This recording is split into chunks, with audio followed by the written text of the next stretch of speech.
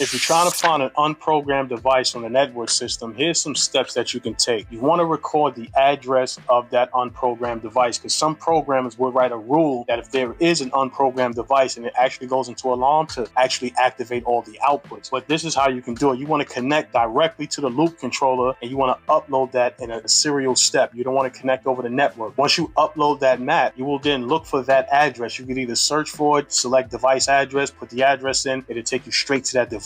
Once you get to that device, you want to look at the devices that are around it, especially if it's on a branch. Once you locate it on a tree, you want to look at the devices that are around it, especially if it's T-tap. You have a device above it, below it, to the left, and to the right of it. You record the addresses and you record the serial numbers so that way you can go back to the objects labels, look for those addresses, and find the messages. Once you find the messages, you'll know at least what area you have to go to. Then you start from the first one, disconnect the wire, and then trace that wire to the point. And if you find it that the unprogrammed device is at that wire, then you found the problem. If not, you just repeat it at all the other branches until you find that unprogrammed device. So that's a real simple way for you to find an unprogrammed device. But if you don't have a laptop, best thing that I could think of is when you disconnect the loop, it do fall out in numerical order. You may get lucky by finding the device before and after it on the menu screen when you're scrolling. I'm not saying that this is a guarantee because I've never tried that, but you can try it and let me know. But if you definitely want to learn how to get better at fire alarm, join the training center. We're going to have NICET courses, programming, and if you want to get your fire alarm license or even transform to be a tech to a CDO, I'm here to show you how to do all that. I'll catch you in the next one. Peace.